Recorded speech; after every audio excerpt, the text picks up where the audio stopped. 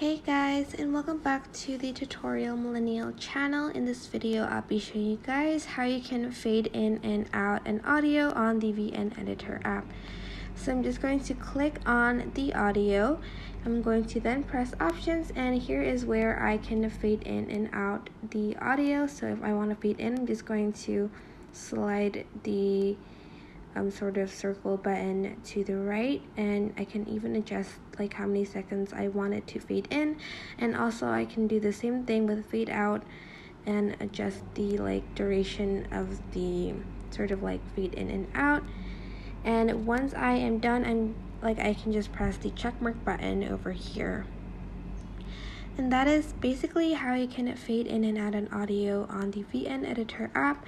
I hope this tutorial was helpful for you guys. Don't forget to like, comment, share, and also subscribe to this channel if you haven't done that. If you have any questions, just leave it in the comment section down below and I will try my best to answer them all. Thank you so much for watching. Bye!